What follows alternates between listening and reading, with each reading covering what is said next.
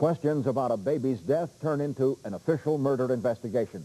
A California neighborhood is still in a state of shock because of a killing spree, and a child kidnapping ordeal is over with a happy ending.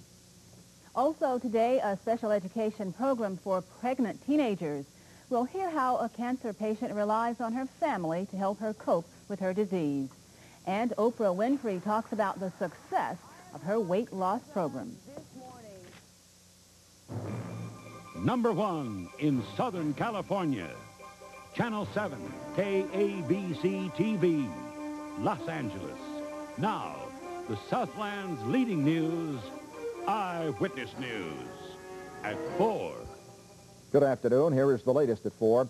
The FBI has joined the hunt for the fugitive landlady of a downtown Sacramento rooming house where 7 bodies have been dug up.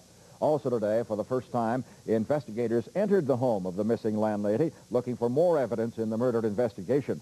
And detectives say they've nearly finished excavating the grounds where the bodies have been unearthed since last